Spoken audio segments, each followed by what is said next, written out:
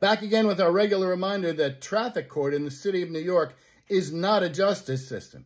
It's a criminal conspiracy between the New York State Department of Motor Vehicles, the court that it operates, the administrative agency known as Traffic Violations Bureau, and the NYPD.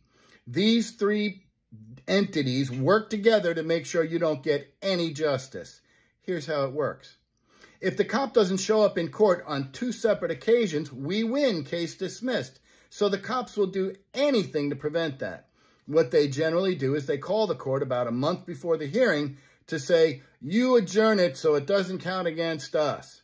And the courts oblige. I get an email about a month in advance saying the case has been rescheduled. Now, today is March 13th.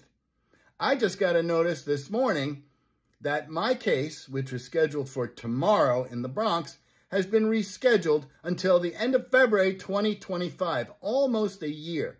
So I get 1 day's notice, but the cop's not available again for a year. Now, you can tell right now that this is some serious BS, and that these three entities are cooperating to defraud me, my defendant, and all people who get tickets in the city of New York. So it is not a justice system. This ticket was issued in 2020, 3 years and 8 months ago, and they still don't have the guts to come to a hearing.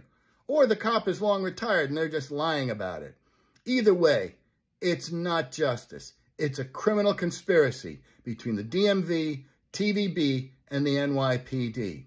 And that's why New York City remains the festering sewer of corruption.